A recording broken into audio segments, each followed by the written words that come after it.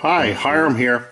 Last couple of videos I've been doing has been on Fancee Feest type stoves. Basically, I'm sure most people know all it is just a cat food can, or in my case, I've been using dog food cans that Max needs now. Just a can, and in my case, I use a tomato paste can. Just stick it in there like so.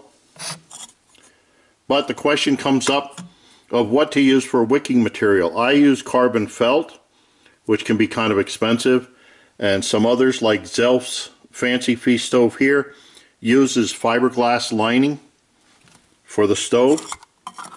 What I propose today is that you can just take, these are just throwaways.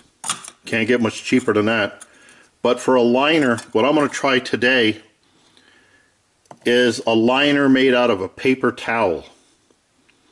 Just a plain, single paper towel. You just fold it up to fit in the can, roll it around the inside can, and then stick it down in the outside can, just like so. A couple of things you got to remember is you need a bleeder hole. Now for these, I'm just using a paper punch hole that I don't use on paper anymore. Just punch a hole there. Plus, for mine, I punch holes on the bottom of the can. If you can't see this, I'll put up a bigger view of it. But I just punch a couple of holes in the bottom. This allows the alcohol to go in and right out to the wick. If you were to take a can that didn't have the holes and you put it in like that, there's really no way for the alcohol to get from in here out to the wick. So just some easy punches like that. Let me start up my camera 2 here. So this is just going to be a burn type test. I've got alcohol in here, it's run up through. Now this paper towel really soaks up the alcohol. It is wet on the top there, and yet the alcohol is down here somewhere. So it really sucks it up. Let's just like that. Now I could have put the pot on top, which is what I like to do with mine, but I just wanted to show you this flaming. As long as you've got alcohol in here, now that's just some of the stuff burning off the can, but as long as you've got alcohol in here, it should pretty much just burn the alcohol and not the paper. But even if it does burn the paper, so what? You can just replace it for pennies. Let's put this on, go to camera 2. Now the yellow flames there are, I think, from the impurities from the can and maybe whatever's on the paper towel. But there you can see it's a pretty nice flame for paper towel. And again, I hate to repeat myself, but even if you burn the paper towel, if you can only use it 2-3 times, even once, you just replace it with another paper towel. So I'm going to let this, for those people that like to watch boilings, or the burnings rather, let me just let this run for a couple minutes.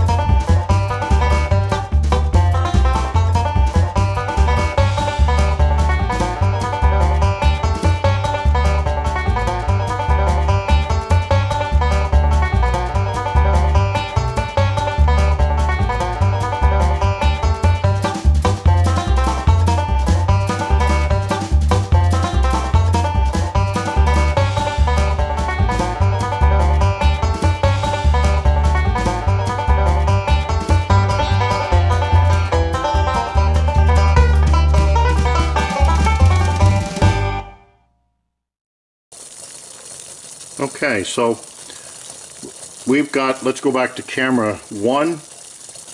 You can see that we've got pretty much a good boil here, rolling boil. I think it's been about 6 minutes, maybe 5.5, 6 minutes, and we've got a boil out of it. So the paper towels seem to work as far as being a wick.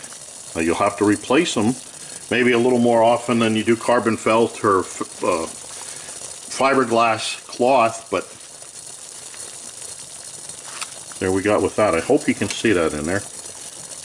I've been doing these boilings without lids so that you can see the bubbles and everything. But there we have it. I don't know if you'll be able to see it, but there's maybe one burn mark on the paper towel. As long as you put it out before the alcohol runs out, your paper towel should probably stay in pretty good shape. And I know I've said this before, even if it doesn't, what does it cost you for a paper towel?